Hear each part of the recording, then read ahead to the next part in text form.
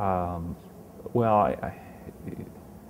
I think it brings people together. But at the same time, it provides a voice for people and issues that ordinarily might not have a voice.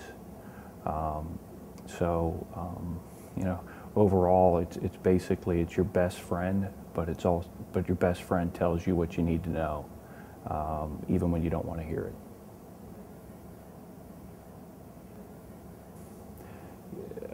We're in what I would say, not a dark period.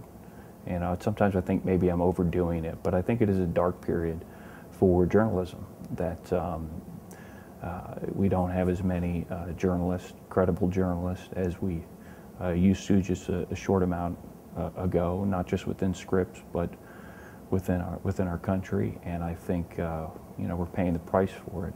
And I think that's something that will be corrected.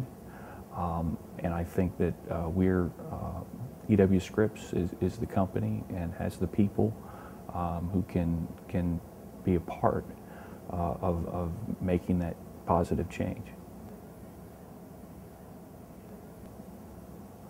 Well, you know, it seemed service.